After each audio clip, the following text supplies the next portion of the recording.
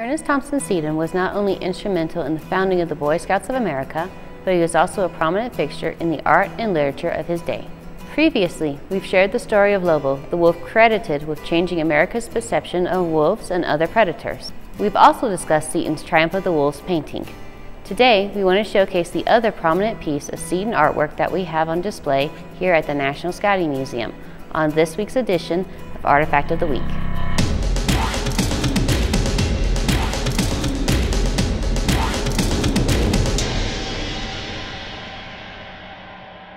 Seton's painting The Pursuit traces a scene from a story, showcasing a trapper's sled being pursued by a pack of wolves.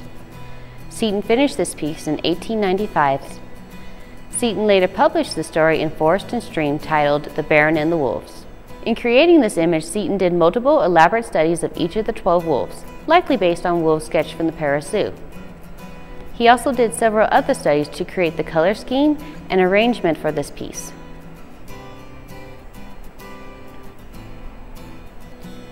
The painting was submitted to be displayed at the Grand Salon of Paris, one of the most prestigious art shows in Europe.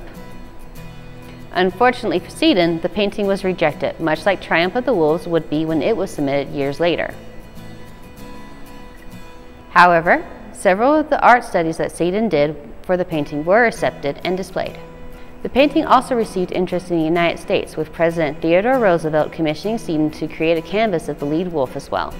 Seton also reused the image in the second volume of his book, Life Histories of the Northern Animal. There is much more of Seton's artwork on display and in the collection here at the National Scouting Museum, but that's all we have time for today. Please join us again as we showcase more artifacts and objects from the National Scouting Museum Philmont Scout Ranch.